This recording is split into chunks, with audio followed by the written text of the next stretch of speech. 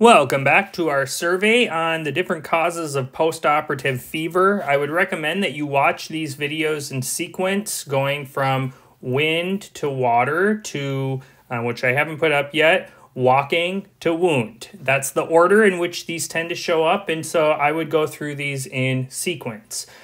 So these are common questions on the USMLE. They love to test you on postoperative fever.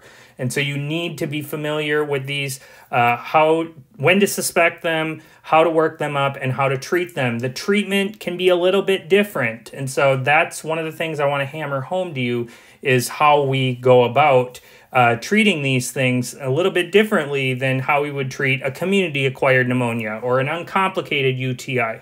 It's going to be different in the post-op setting. If you haven't had the chance yet, please consider subscribing to my Patreon. You can get there by clicking the link in the description of the video or in the I button on the upper right-hand corner. I very much appreciate all the contributions that I can get to help offset the cost of these videos.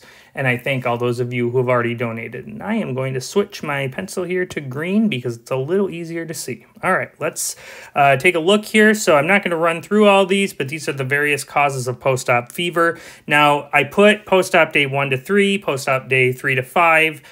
They're not perfect, okay? So don't think that just because we're on post-op day 7 that you can't have a UTI, or because we're on post-op day 5 you can't have pneumonia. You've got to rely on your clinical judgment, your physical exam findings, and typically the vignette is going to make it fairly easy for you. That said, it does help to remember these this kind of sequence here because that may be the major hint that they give you on an exam question. But in real life, you've got to rely on your clinical judgment. Don't rule things out just because of the day. So we're going to talk about UTI here. Let's start with the vignette. You're making your morning rounds and visit a morbidly obese 38-year-old woman who's recently had a Roux-en-Y gastric bypass surgery. She's post-op day 3. She's got a 10-year history of type 2 diabetes for which she takes metformin. She complains of suprapubic tenderness and pain on urination, which she thinks came on gradually overnight. Vitals are within normal limits except for a mild fever. Surgical incision sites appear clean and well-dressed. Lung sounds are clear to auscultation. Extremities appear normal. The Foley catheter remains placed on day 3. This was originally inserted while she was in the OR for her surgery. What is the most likely diagnosis? And you probably already know because it's the topic here. It is a post-op UTI. That's the most likely diagnosis. Our next step is to get a urinalysis and culture. Okay, now the suprapubic tenderness and pain on urination, that is classic UTI.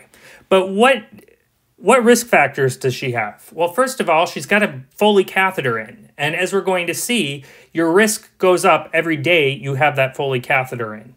She's also got type 2 diabetes. That's a risk factor. She's also a woman. That's a risk factor. And I bet if you asked her, you probably will find out that she's had UTIs in the past.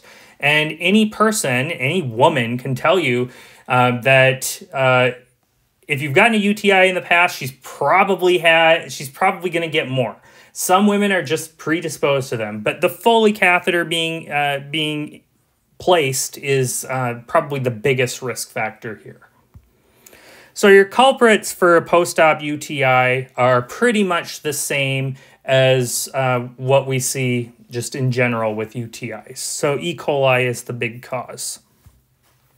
Now, a UTI is the most frequent healthcare-associated complication, and it is very clearly associated with the prolonged use of a Foley catheter. As a matter of fact, each day you have a Foley catheter in, each sequential day, your risk of a UTI goes up 5%. Now, your risk also goes up with urinary retention, and that is a very common complication of surgery, partially due to the anesthetics, partially due to a little bit of muscle stunning or paralysis, especially if you have an abdominal surgery like a laparoscopic surgery.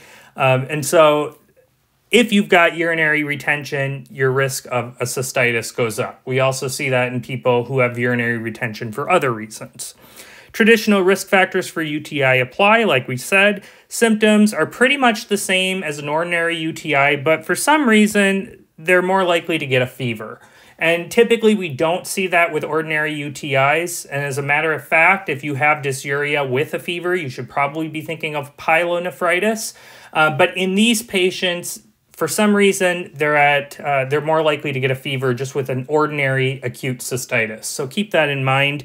Do not rule out cystitis just because they have a fever if they're post-op. But otherwise, the symptoms are pretty much the same. Now, when a UTI is suspected, the best initial step is urinalysis and culture, just like any ordinary UTI. The culture is probably not going to help you too much, at least in the short term, but you should still order it nevertheless. And so CBC, urinalysis, and culture are good to order. CBC, if they have an elevated white count, that tips us off maybe to a urosepsis or a pyelonephritis, so we want to keep that in mind. Please note that a post-op UTI is a complicated UTI, and so our treatment is a little bit different. Why is it a complicated UTI? Because they're in a healthcare setting. Okay, it's as simple as that. Now, in this patient, it's also complicated because she had an indwelling catheter in. That also is a complicated UTI. Now, our workup here, as we mentioned, you may see elevated white count, you may not. Urinalysis, as you know, with UTI, esterase, nitrites, and a little bit of hematuria is typically seen. Urine culture, probably not going to come back right away, but naturally it's going to be positive. Now, our treatment for a complicated UTI is levofloxacin or ciprofloxacin. Now, there are a lot of different recommendations. There's a lot of disagreement, but these drugs are totally fine to go with for a complicated UTI. So I would pick one of these two fluoroquinolones. That said, if the patient is pregnant, you cannot give them a fluoroquinolone. Remember, there are teratogenic effects of fluoroquinolones. Bone issues, teeth issues in the developing fetus. You know, they don't come out with teeth, but you'll see it a few years down the road. So if you're dealing with a pregnant patient, I would give fosfomycin. Okay, fosfomycin or nitrofurantoin, but fosfomycin is a good one because you only need to give one dose. So that's good. Levofloxacin and ciprofloxacin, for their part, the reason that I would pick those is because they are oral medications, and ultimately these patients are going to be discharged. You're not going to keep someone in the hospital just because they have some pain when they're peeing. You would keep them in the hospital if they had a persistent fever and chills and all that stuff. But most of these patients aren't going to have that. You start them on antibiotics, they get better. So having those oral medications is useful. Now, that being said, there are IV drugs that you can give, but I would imagine on the exam, you're going to be asked how to treat them, and levofloxacin or ciprofloxacin would be the right answer. If you're dealing with a pregnant patient, fosfomycin is a great drug to give. Complications, pyelonephritis, look for this if they start having flank pain under their ribs. That is a hint of pyelonephritis, but really it can be difficult to distinguish these two. Ultrasound can sometimes tell you, but most of the time it doesn't. The thing is, with pyelonephritis, we treat it pretty much the same way as a complicated UTI. So, you know, call up the ID doc if you want, but for the most part, on your exam, you're going to treat it the same way. Now, perinephric abscess, on the other hand, you start feeling that mass, the fever doesn't go away when you start antibiotics, get an ultrasound, find the abscess, call surgery, have it drained, continue the antibiotics. Just some basic strategies for preventing these complicated UTIs post-op. Make sure and use aseptic technique when you place the catheter. Common sense, but common sense isn't always that common in the hospital. And for the majority of patients, get those catheters out as quickly as you can. You know, yes, urinary retention is a problem. You can do a straight cath if you need to, but don't keep the catheter, an indwelling catheter, in longer than you need to, because it's not going to help. Like I said, every day you have that catheter in, your risk goes up 5%. So you want to get that thing out of there.